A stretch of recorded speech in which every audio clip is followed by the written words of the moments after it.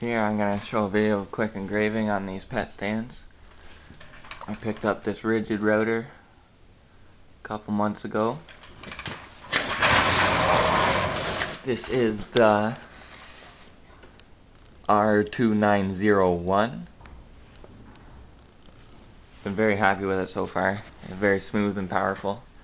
The only thing is the sliding on here to the fixed base. It's not as smooth as it could be. It gets this stuff here build up with something, but you got the adjustable RPM. You can go to 23,000 RPM down to 10,000 RPM. I usually run at 19 for what I do. On off is here. Just slide up and down. Adjust, micro adjust, and then here's your lever to unlock it, and then you can move it up and down at bigger increments. This is your guard here. Get your guard down to your blade, and to take the bit out, you press that in to lock the collar, and you just undo this. Hard to do with one hand. Undo that silver knot there, and then the bit will come out. But this is the bit I'm going to use for what I'm doing right here. Other than that, I've been happy with it. It has the lights on the inside.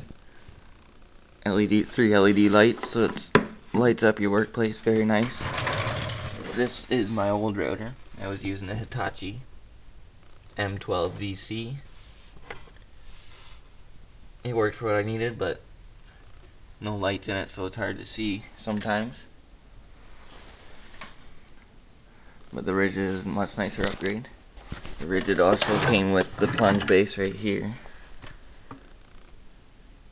But again, I don't use that too often for what I'm using it for. So here I'll show you a quick video of putting some names onto these.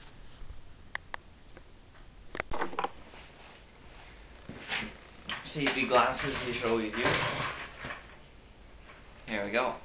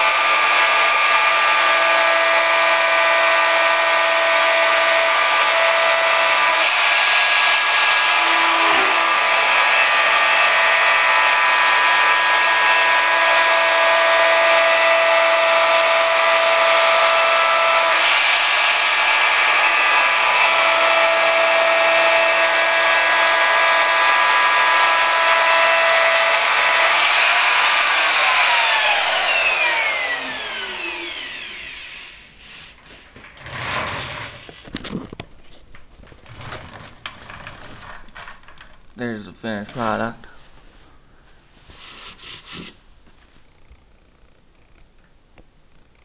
That's just freehandedly done. But I got this new bit. Ordered it off Amazon. New Yonico carbide tipped. But I've been happy with it so far. I've done maybe 50 names with it so far. Haven't had a problem. Cuts it smooth every time. But that's that one. Just finished up the 3 names. Show you how that bit does. Cuts nice and straight. No burning. Show you on this clear. Very happy with that Yonico bit. I think I got it for around 14 bucks on Amazon.